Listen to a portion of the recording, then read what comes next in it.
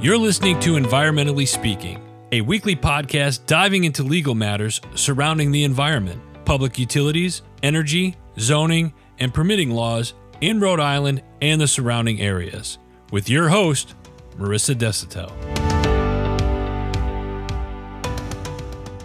Good morning, everybody. This is Environmentally Speaking. I'm Marissa Desitel, an environmental attorney with about a decade or more, actually, of experience. I got to keep adding the years up. I don't think it's going to be weird when your intro changes. I know. We're creeping up on a change in time frame, though. Can't ignore that. Good news is my intro will always stay the same. I'm Clarice. I'm coming at you with your questions, comments, things to talk about. What are we talking about today? Today, we're talking about the attorney-client relationship. It is not, it's not our sexiest subject. It's not our most exciting. So today's episode might be on the shorter side, but it is important. It is important to look at the foundation between you and your attorney. What does that relationship look like? What are you both getting yourselves into? How many days before you can text back after the initial meeting? It's very stressful. You don't want to seem too eager. Yeah, you got to play it cool. But also, I actually had somebody reach out with a nuanced question that we'll get into later. So I think it might be best just to lay the foundation. All right. Yeah. And as maybe you guys know, we try to pick topics that are timely and relevant to what's going on in the practice during the week. And it just worked out this week that I had two different clients present with questions about the attorney-client communication privilege. In Rhode Island, there are certain categories of correspondence and communication that are strictly confidential in terms of whether a trier of fact, either the judge or the jury or someone on questioning on cross-examination, can require a party to testify and divulge conversations between another party that society has decided are so important, they should remain confidential if the parties want them to remain confidential. So in the context of attorney-client privilege, the concept there is that the communication between an attorney and their client is so sacrosanct and so important that it requires an extra level of protection so that the parties can feel free to speak frankly and honestly without fear that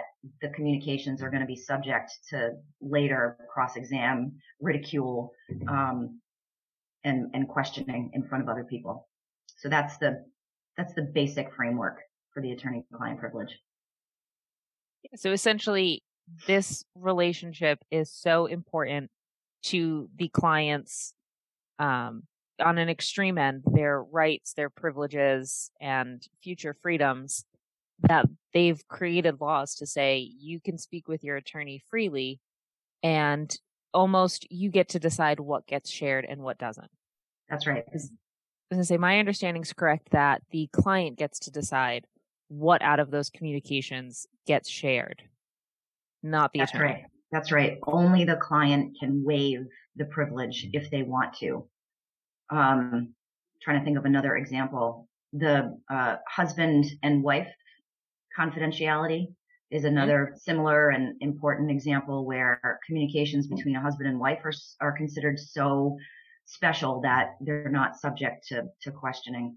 And just like attorney-client privilege, the privilege can be waived, but by both parties in the context of husband and wife. With attorney-client, it makes sense that it can't be the attorney that decides to waive that privilege. It has to be the client because they're the ones that are frankly paying for the service and are relying upon the advice given. So the attorney just does their job, and then the client carries the burden, but also the benefit of deciding if they want to share the advice that the attorney has given them.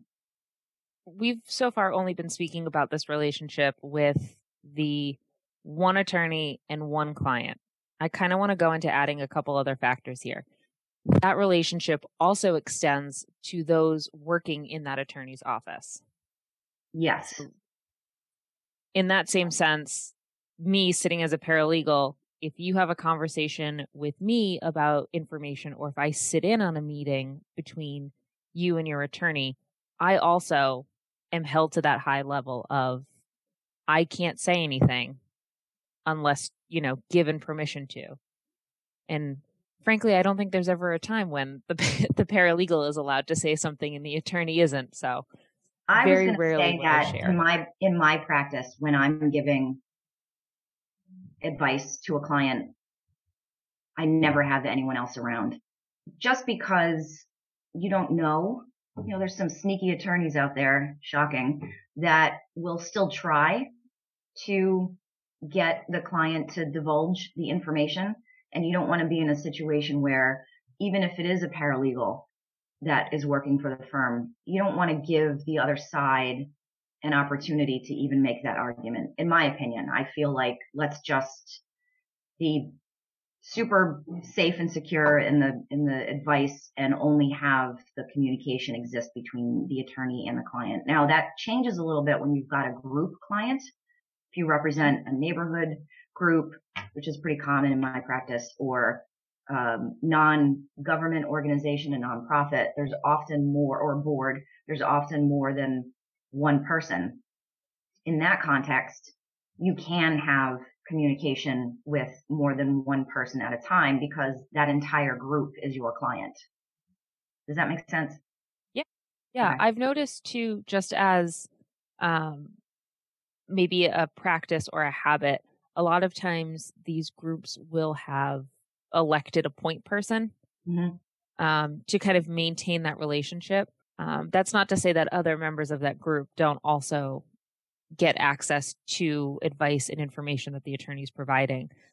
Sometimes something to think about is maybe designate one or two people to streamline that. Because if you have a group of 30 plus people and you're looking to have a meeting, 30 plus schedules can be a bit much. But if you've got your three main point people, it could just help for efficiency's sake. Yeah. And I require that, because if you've got a group client and there's 20 people, every time a person has a question and sends an email or a text message or makes a phone call, you have to charge the client. So there goes your retainer within the first couple of weeks. So it makes more sense for everyone involved to have one organizer, point person, speak on behalf of the group in terms of if the group has questions or needs work product from you or wants to have a meeting, then that way you're just communicating directly with one person. Yeah. And like we said, having a point person doesn't reduce the relationship and obligation between the other members and the attorney. It's just a more efficient way of working. Great.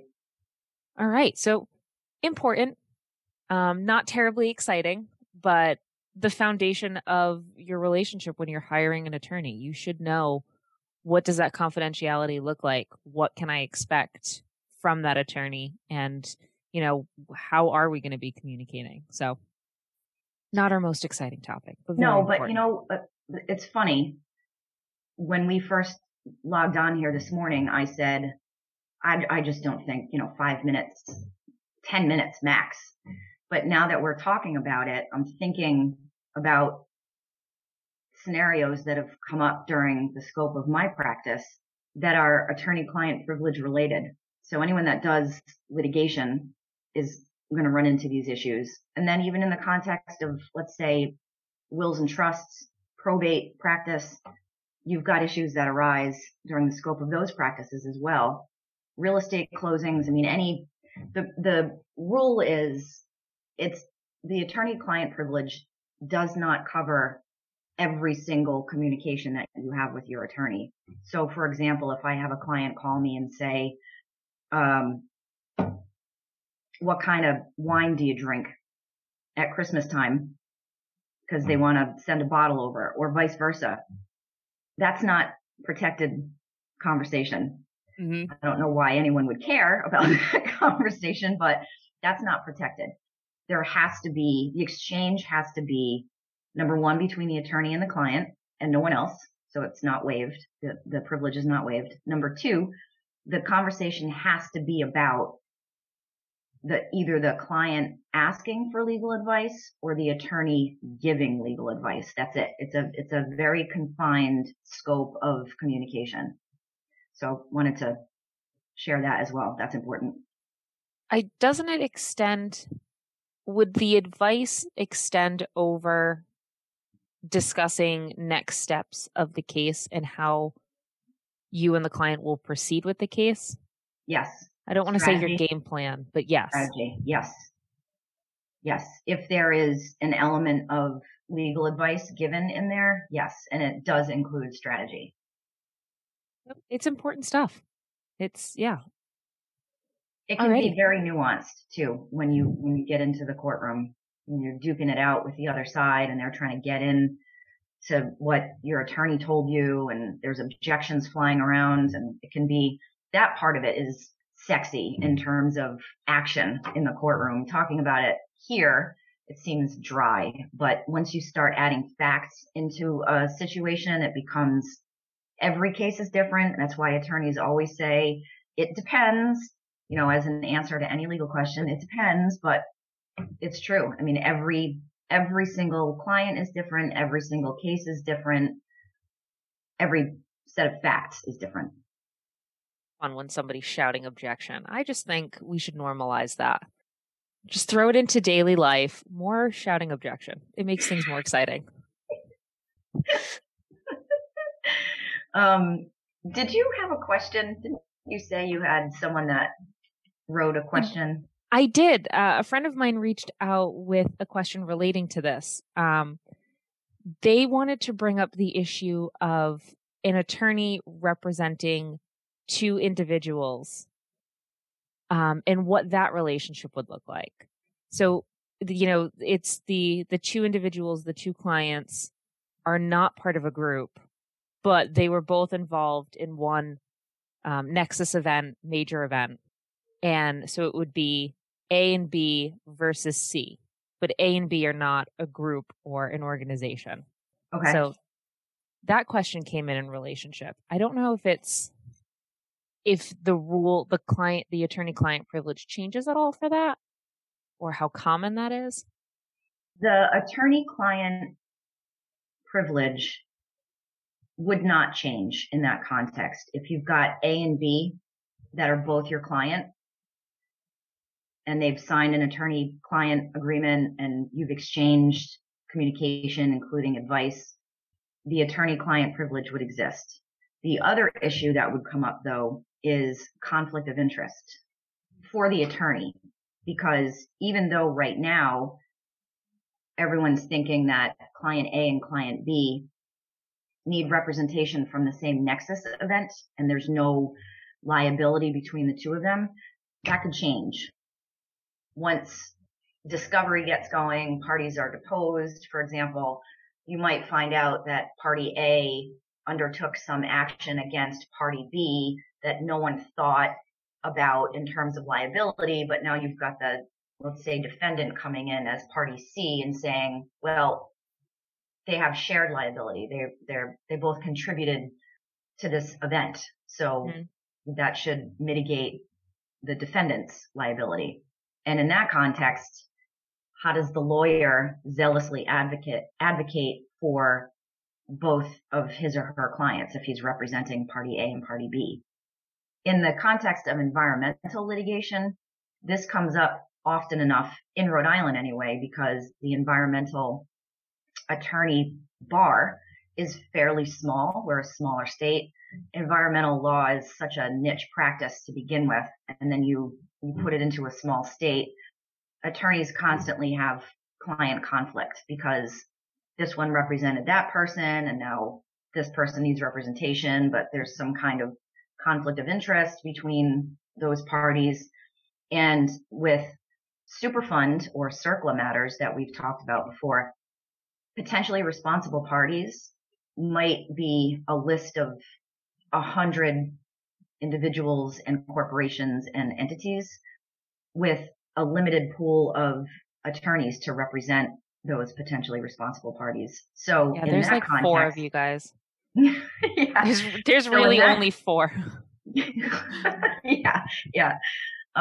In that context, it's not an attorney-client privilege question. It's a conflict of interest question, really. And there's a separate rule on that and what the attorney needs to do to get informed waiver and consent from each of those parties. You have to, there's a whole document that our office requires in that context, that you have to explain to the potential client what the risks are associated with co-representation, and then they have to maybe go and visit another attorney so that the attorney can explain the risk. It's a very convoluted process. So you try to stay away from that as much as possible, because it's just replete with pitfalls. But again, sometimes, in Rhode Island, you kind of can't help it. Yeah. You just have to deal with it. But that's kind of a separate issue. For the question that you raised 45 minutes ago, because I've been yammering on for that long, the attorney-client privilege. It'll be 5 minutes. I know. Attorneys do like to talk. In the question that you raised, dual representation, the attorney-client privilege would still cover both of those parties. That's the short answer. But there are other elements of that. What does advice look like? Because if the attorney-client privilege is based on largely giving advice and asking for advice, if party A emails, or plaintiff A, I should say, emails the joint attorney and says, hey, I need advice about this one piece, would the attorney have to include plaintiff B in that? No. Or in fact, just because an attorney is representing 2 parties doesn't make those 2 parties a group. It's still an individual client. Does that make sense? Yeah. I think that's an important distinction. I found that I've asked that question a lot. Does that make sense? Because I have no idea. Sounds good in my head. I don't know. Hey, that's how you know you're doing a good job. You're checking in. Great. If you didn't care, you wouldn't ask. So much for that 5-minute recitation about attorney-client. All right, guys, maybe we'll try a micro episode next week, or we won't. Who knows? We'll say we're going to, but then we'll just continue on. Just keep going. But actually, that's a great segue. Next week will not be a micro episode. Next week might be an extra long episode, given our normal time range. So as a reminder, next week we are going to be airing our episode with Story Walking, hosted by Wendy. So I guarantee you that episode will be a little longer. It'll have some more structure and be a departure from our normal. So please look out for that. And also, any questions, comments, things you want us to know, general praise and admiration, we'll accept it. Check us out at info@desautelesq.com. Nope, it's help@desautelesq.com. This is what I was saying. Next week is going to have more structure. And just find us on Instagram. I don't have to say anything. Instagram is one word. Go to Google. For God's sakes, just go to Google. Have a good one, guys. Thanks. See ya. Thank you for listening to this episode of Environmentally Speaking. If you're in need of an environmental attorney, we are here to help. Call us at 401-477-0023 or visit our website at www.desautellaw.com. That's www.desautellaw.com.